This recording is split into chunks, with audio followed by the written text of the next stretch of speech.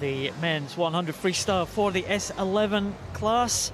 Bradley Schneider was very, very close to a long-standing world record in the heats this morning. Well, that world record is held by John Morgan of the USA and was set way back in 1986, Paul. I don't remember it, but I'm sure you do. I remember it, Joes. I swam in those World Games in 1986, back in the black and white days. That was a great championships, that in Gothenburg in the outdoor pool. Absolutely boiling hot weather, I remember back then. John Morgan was a fantastic visually impaired swimmer who set that world record then at 56.67, and only now are the swimmers starting to challenge the times of John Morgan. This is Viktor SMYRNOV, a man who's been very successful in the Paralympic Games in the past.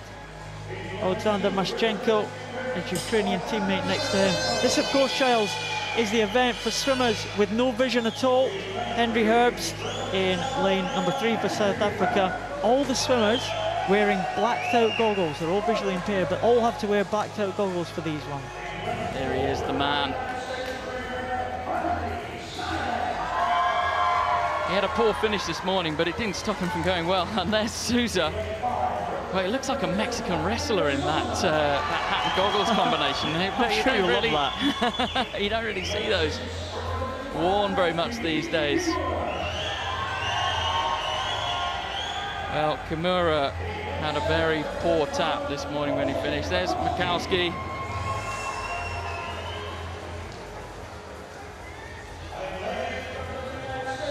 Tharon Drake completes the lineup in lane number 8.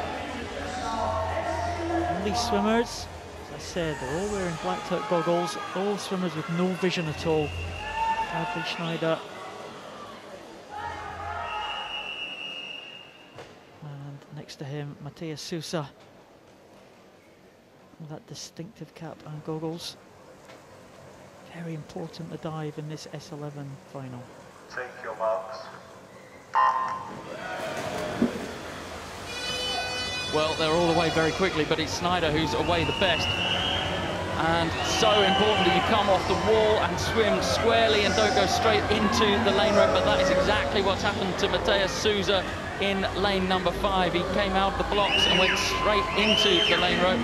Bradley Schneider as well is also stuck on the lane rope, and Hendri HERBST on the outside of him had great taps this morning.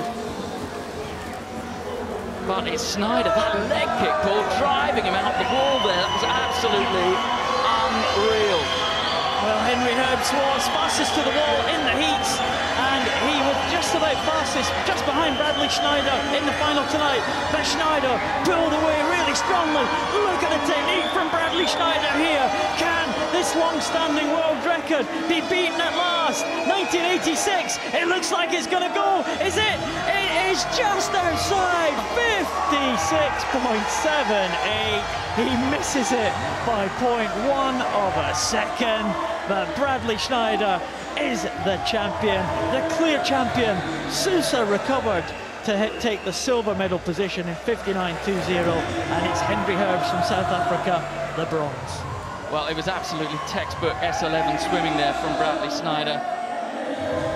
Great off the wall. All of these blind swimmers, of course, not knowing what time they've done until someone's told them, hence why you don't see them celebrating when they get to the end of the wall.